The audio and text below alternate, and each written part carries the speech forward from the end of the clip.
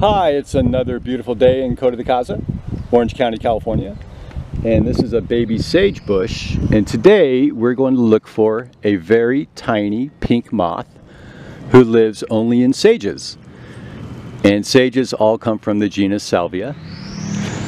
He's really tiny, so he's very hard to find. And he likes to hide a lot. Hey, here he is. This is Pyrausta inornatalis. Now he's commonly known as the Inornate Pyrausta moth.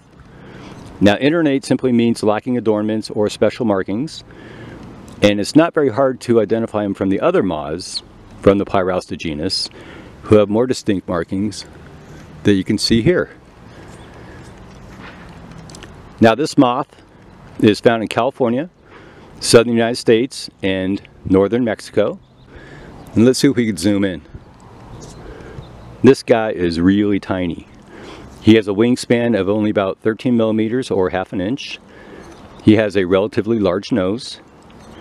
His wings come to a point instead of being rounded like other moths. You can see how small he is based on the size of this ant. And let's see what he does.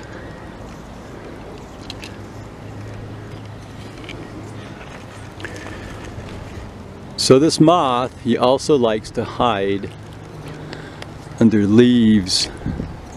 So if you look under the leaves, you might find him hiding somewhere.